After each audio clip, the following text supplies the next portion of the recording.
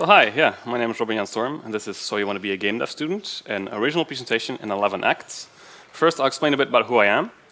I did 4 years of programming at the ROC A12 game design school.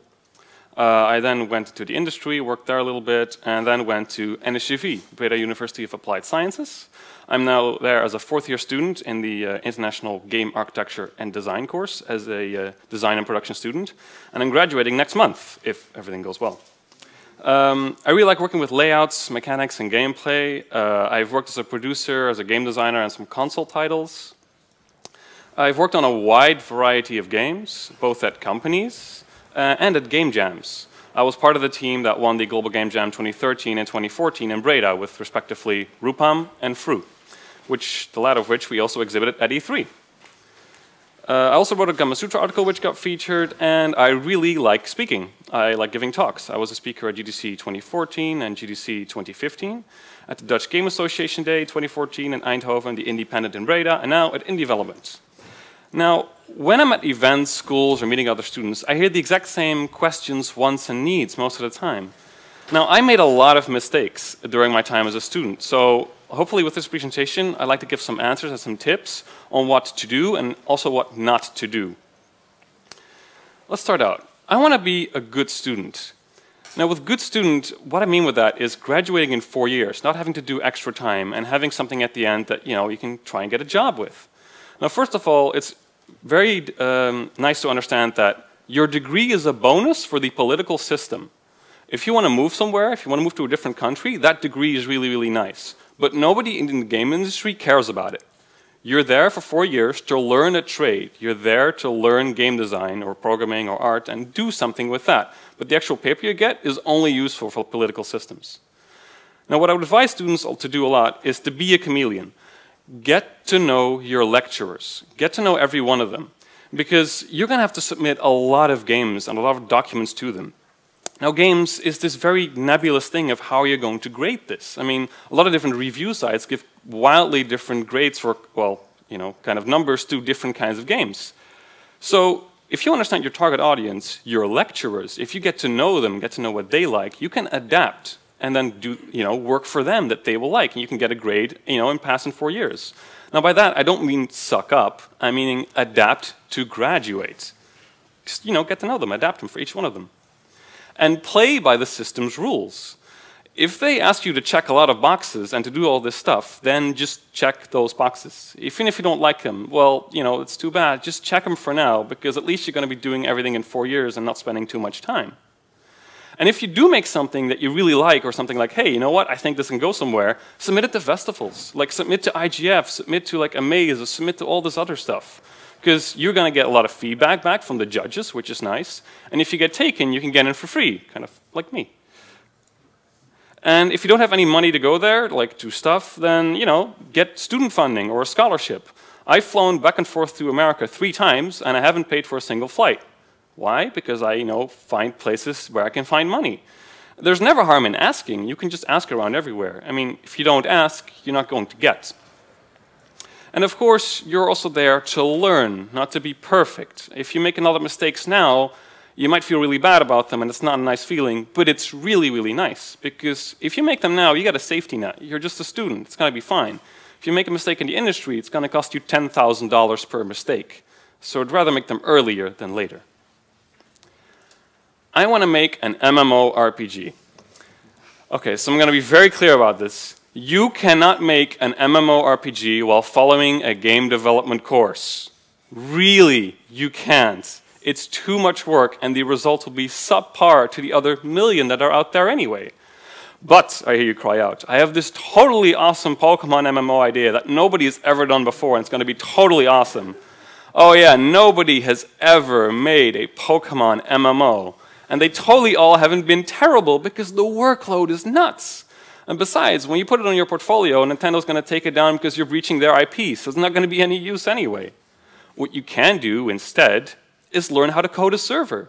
Show that you can have users on it, that you can send data back and forth. You definitely have to make things in your free time, but don't take on too much responsibility. Scope accordingly to what you can actually make in the time that you have there. I mean, developers' interest in what you made, not what the school forced you to make. It's much more interesting to see what you are excited about, what you want to build, than what someone forced you to build. And if you don't know what to do or how to make it or where to start, use this website, Sorting Hat. It's made by Zoe Quinn, and it will ask you questions about what kind of game you want to make, 2D or 3D, programming, or do you want to do just narrative stuff with text? All that's fine. You can just select it, and at the end, it will give you a list of help and a list of engines that you can use to do that work. And it will also link you to this website, yourgameideaistobig.com. It's very straightforward. You can just tick the boxes and you can see the number go up and also especially the time go up. Because making games takes a lot of time and a lot of effort. I mean, all these big companies don't take a lot of time and money just for the fun of it. It actually takes that much. I want to be taken seriously. Now with this I mean, well, you're submitting your game idea somewhere, you're talking to other people, and they don't really seem to be listening to you, or they don't really take you seriously with your ideas. Well, the problem is that you need to be recognized before something like that happens easily. Because even successful people are ignored when nobody knows that it's actually them. A great example is this. Someone broke something and they posted on Reddit that they wanted to fix it, something physical. And someone made a very detailed comment. You can glue it with wood glue and clamp it and perhaps drill a hole and all kinds of stuff. And it was really good, and it only got 1 upvote. Until 2 years later, the guy did an AMA. It was Adam Savage. And suddenly everyone was like, okay, yeah, this guy actually knows really well how to build stuff. This is really nice. We should listen to him. Now this is happening at a much smaller scale with you. You might have perfect ideas and perfect solutions.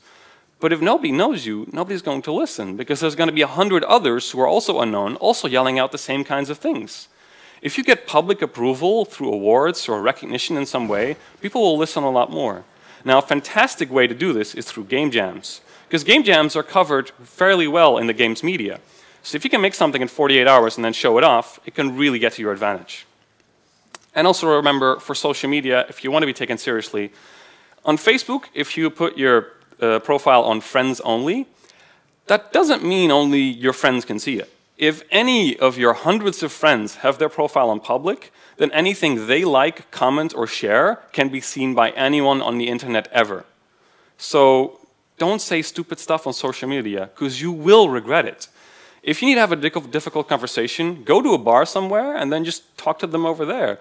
Don't say it somewhere where you can read it back 4 years later and go, oh, I was such a dunce.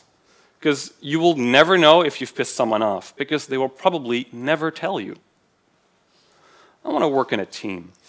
Now, by this one, it's usually like, well, who do I choose to work with, and where do I meet them? How can I find these people? Well, the people that go to events, right here. These are the people that care. These are the people that want to learn. Because they are the ones developing. They want to get better. And if you can't go to events, again, you can find money somewhere, but another good thing is you can go volunteer. You can get in for free. And if you're a student, use the discounts. A lot of you probably already did that. And there's a lot more other events there with really large student discounts. Going to events is a super fast way to learn, meet, and be inspired by other people. And if you find a wide and diverse variety of people to work with, it's going to help with your game. Because if you all have the exact same thoughts all the time, you're going to make a game that's just one static thing. But if a lot of you have completely different ideas about how games should work, or like what kind of thing would be nice, then you're going to get this very diverse thing. And of course, you need to have fun with these people as well. Connect with people, connect with your classmates. Because if you're not connecting with any of your classmates and you show them something, they're probably not going to care. But if you know them already, if they're friends with you, it's going to help a lot if you show off stuff there, and then they're going to go, oh yeah, this guy's got a good idea, I know him, this is nice. You need to have fun with people, get to know them, and then showcase your idea, and then see if it sticks. If you're going to go blind, it's going to be about the same problem as a telemarketer has who calls you. You're probably going to say nope, because you don't know the person. And of course, be aware of different methods. Because I said we work with diverse people and like different ideas for games, but the same working style is of course very important. There's people with like very standard things like, okay, I want to do this, then this, then this, then this, very technically oriented, and this can work very nicely. You also have people who go all over the place and sort of go with the flow, and they see and they feel stuff, and that's how it goes. That's totally fine as well. And there's people in the middle. But realize who you're going to work with, because if you're going to work with a really technical person and a really feely person, you're going to clash a lot. So either find a solution for that, or simply work with someone who's more fit with your style.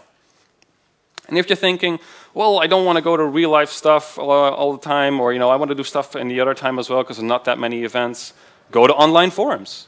MapCore is this great forum for level designers. If you go on there, you can showcase your work and see other people's work and compare yourself. Or go to Polycount. You can post your work on there as an artist. It's really, really good. Others can critique the work. You can find like-minded people. And if you make a name for yourself by posting cool stuff all the time, people will want to work with you. They'll ask you, like, hey, can you help me out with this project? Because you're making really cool stuff. If you make a name, this will really help. And if you're showcasing work here at Indievelopment or anywhere else, or on forums or in your school, never defend your game from feedback. Always take the feedback to be true, even if in that moment you think it's totally not. Because if you think from the perspective of the person giving the feedback now and then refine it later, it will help a lot. You can also just discard all the feedback later, but in that moment, when you're sitting there, you're reading something, take it all to be true. Just write all of it down. Because someone's experience with your game is never false, because it's their experience. A player can feel something is wrong, but not be able to explain why, because they might not have the expertise to know exactly what's going on here. And it's up to you to decide what to use, but you need to take all the feedback. Now this is really, really difficult. Even for me, I still make that mistake sometimes, because you're showcasing something that's really yours, and you're really excited about it, and you really feel happy about this, and someone suddenly tells you that some stuff of it is wrong. That's really difficult to do. So if you see others do this, then tell them calmly, hey, just, take the feedback. Don't defend your game. Just take it for now. You can discard all of it later, but listen to it for now. Just write it down. And of course, if you're giving feedback, critique is always useful, but bring it democratically. The worst thing you can ever say after playing a game with someone who wants feedback from you is, that was good, bye. What was good? Was there something bad about it? Is it a perfect game? No, of course it's not. So you're not saying something. Now, of course, you want to be friends with the person who's showcasing that game because that might be really nice. But they're going to like you a lot more if you actually tell them what's wrong with the game and what's good with the game. Tell them what you thought of what was good and what was bad. Because if they react badly to hearing such feedback, then that is their problem and not yours. Though, of course, again, don't be a dick about it. Be nice about it. And if they then react bad, well, that's just their problem, not yours. I want to talk to that famous person. So now you're at an event and you see this really cool person and you really, really want to talk to them. Well, here's the thing. Don't bug people. You can talk to them, but don't bug them. Because speakers sometimes, especially at big events, just run away immediately because they're going to get swamped by people and they want to take selfies with them and it's kind of awkward at the same time. And none of these people want to tell you to go away because you went to their talk. You're talking to them, if they feel nice about it, but don't stand there for 10 minutes blabbing their ears off. Don't talk about your whole life story. Just say a quick thing. And, of course, you probably already know this, you don't want to bug some people, but it bears reiteration because I see it all the time. I'm not that famous person that happens to, but I am one of the people standing there having to wait for 10 minutes for each person to finish their question. And that's very difficult and annoying for everyone involved. So if you see someone, go talk to them, go communicate. But be professional and be quick about it. Talk to them for 2 minutes or just show a quick video on your tablet, hey, this is the thing. Then get that card and go away again. Because then you can just email later, and that's perfectly fine. You don't have to talk with them for 30 minutes, unless, of course, you can both go somewhere and he invites you. It's all fine. But don't just stand there with 20 people and all ask 10-minute-long question, because no, that's not going to help. You might be like, wow, I'm a huge fan, and don't they love me that I'm talking to them? Well, some celebrities definitely do. I mean, movie stars are sometimes famous for it. But you're talking to a game developer here. They're probably really nerdy, socially a bit awkward, and not used to being famous millionaires anyway. So please, don't bug people. I mean, again, still make that mistake sometimes, so please, keep remembering it. Also, isn't Ryan Gosling so dreamy? Oh, and when you do get the business card, don't send long emails. This is one I sent once. I still feel stupid about it. Don't say with a mail oh, I'm this, and I did all this stuff, and I currently this and that, and thinking about this, which made me ask you what, when, and how, and why, and could you please tell me because I love your work, and all this stuff, and this and that, and thanks, goodbye. No one's going to reply to that, especially not someone who gets 100 emails a day. Yeah, 100 a day. So instead say, hey, I'm this, asking this, thank you very much, goodbye. Because then you're going to send one email, you're going to get one back with one sentence, and you're going to send again with one sentence. And then you're going to actually communicate and actually get something going. I want to be a game designer.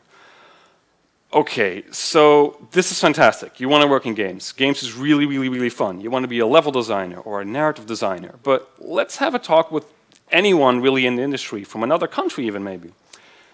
So what does you say you want to do here? I want to be a level designer.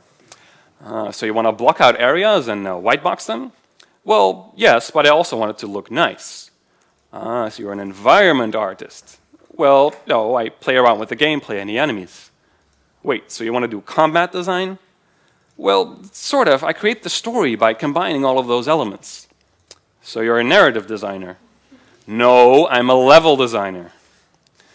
Okay, so what do you want to do? Like, really want to do? Because there are a lot of options.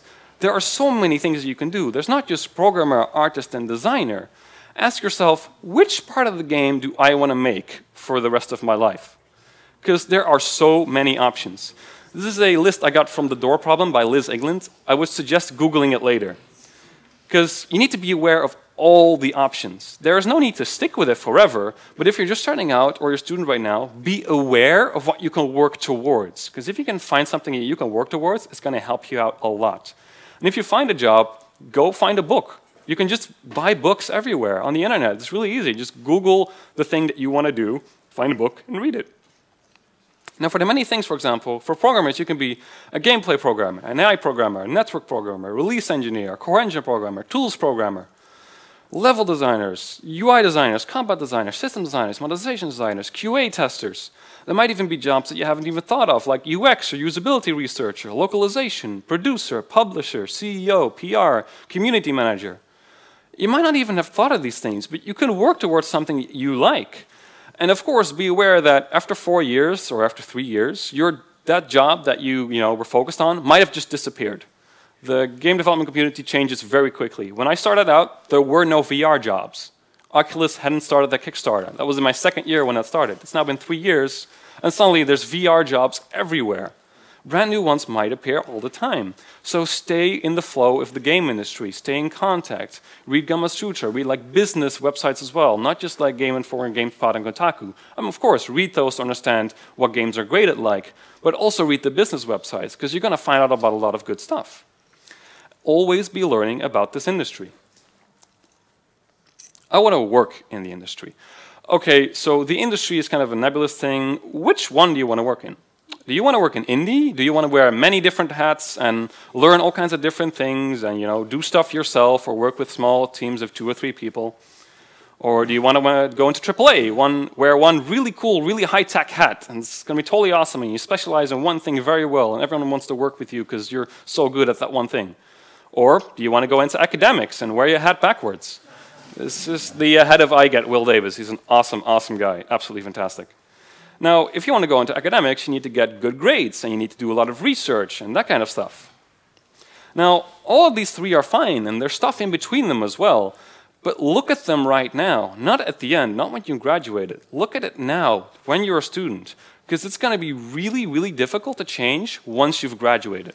Because once you've graduated, you need to get a job, and your portfolio is going to look the way it's looking. And that's the stuff you had done the last 4 years. Also, I'm so sorry I couldn't find a picture of Will with a wolf, so this will have to do. Of course, if you want to go on internships, contact inside a company is always better than the regular address. Companies always get hundreds of emails every day asking for an internship. And if you want to be early, or if you want to go international, you need to be very, very early, especially for the US. And of course, you also need to be like really, really, really good, but you also need to be early. And the company has to pay a lot of money for you to intern there. Like visa requirements for the US, for example, are really, really expensive. And you also need to pay a lot of money to live there, because the US is not cheap. So, be aware of that. It's going to cost you a lot of money. And when you're a student or right after graduating, don't expect a lot of money just because you're in the game industry. You might make a lot of money, and it might be really nice, but you probably won't, so don't expect it. I want to have the best portfolio.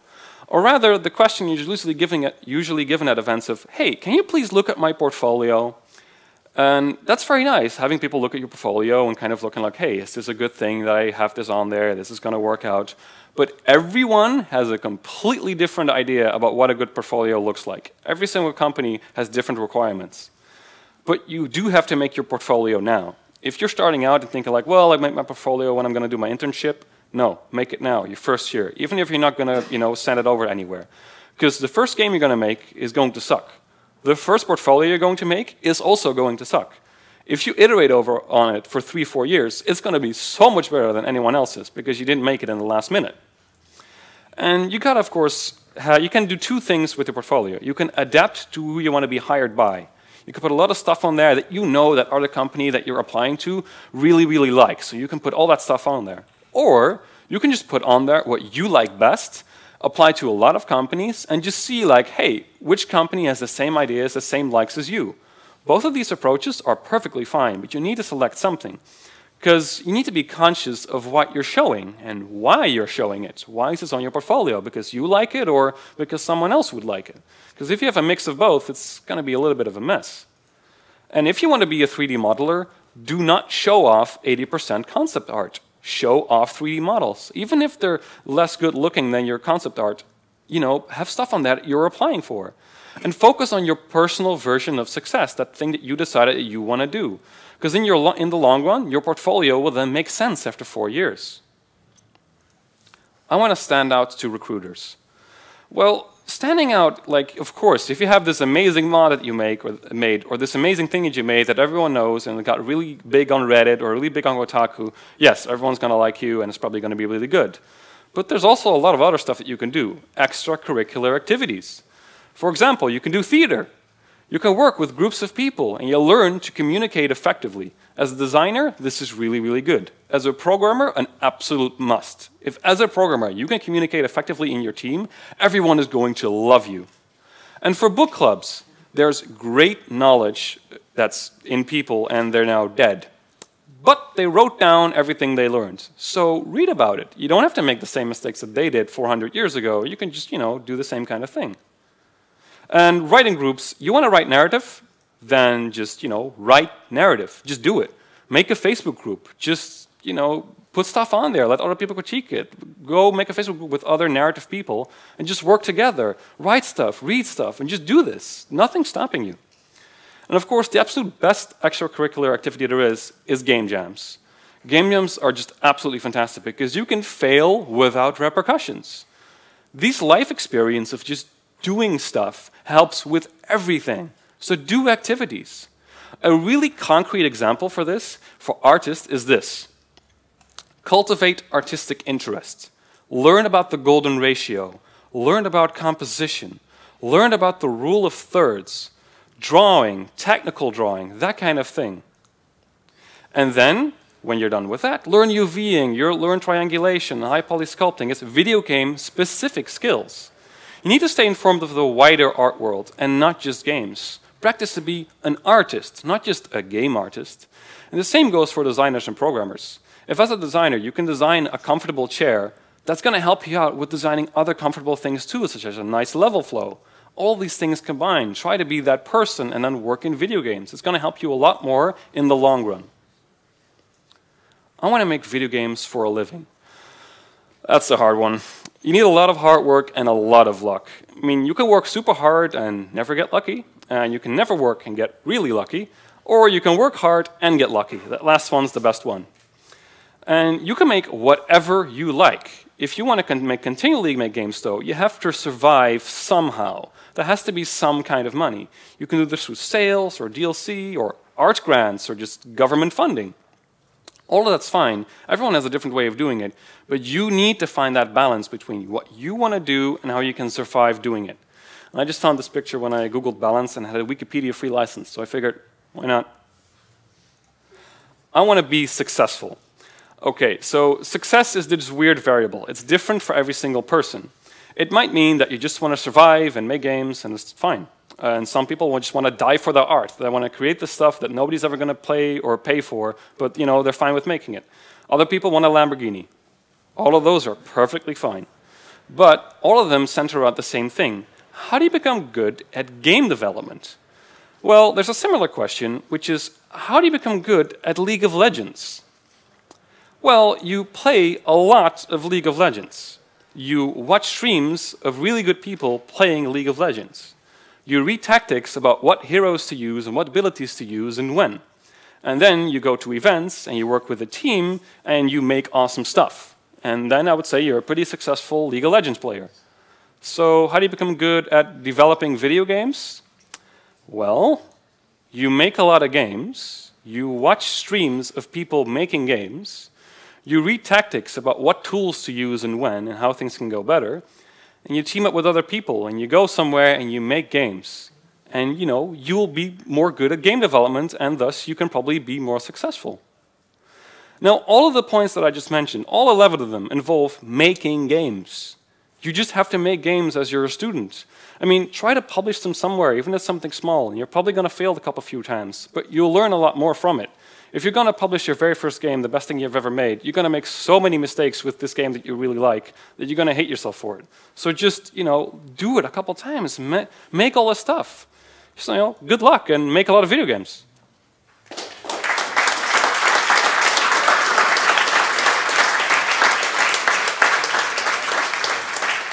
So one more thing, I want to thank these people for helping me out. I want to thank these sources and credits for the pictures that I took.